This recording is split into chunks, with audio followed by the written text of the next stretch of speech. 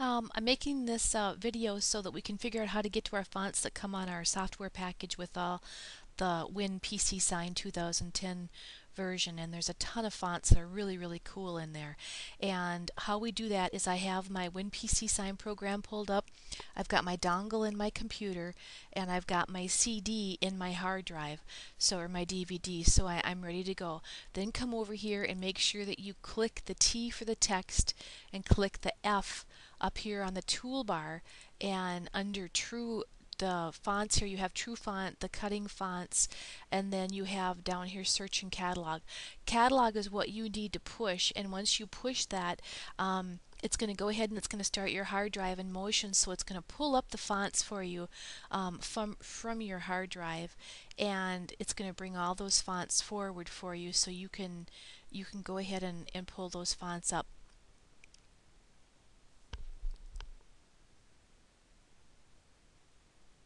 And you can see it's working here. It's the Y2K bug. That's one of the first fonts, and it's got a lot of them to load up because there's a ton of them on here that are some really cool ones for decorative, whether we're doing rhinestone or signs or T-shirts or silk screening or whatever. So these fonts are going to be able to be used for a lot of different things.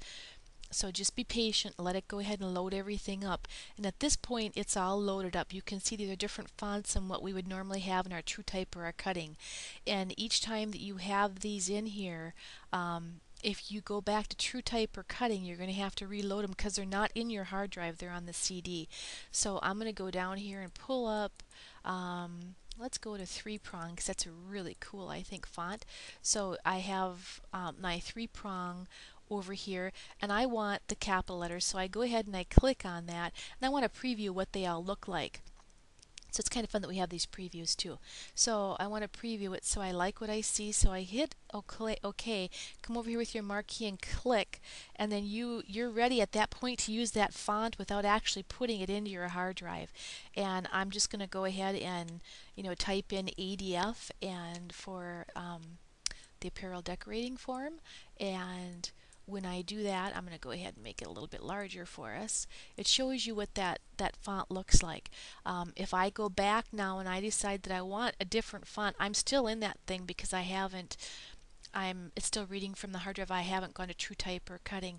So let's just go ahead and change that to a different one. And that's a pretty cool one too, and that would be very cool actually for rhinestones. So just for the heck of it, let's set that to rhinestone and see what that looks like. In rhinestone, let's go ahead and go to a 13 SS stone and stone that. Now that I think that is very cool. I'll show you one more thing as long as we're here. The reason it's showing up like this without lines that are solid is there are two little X's over here, and one of them is actually an outline, and when you click that, it takes that outline away. And I don't like to see the outline when I'm working. I like to see a bold dot. So just take that off if you don't want that, and then put whatever color you want for on those dots. So that's just another little way of doing this and how to get to your fonts.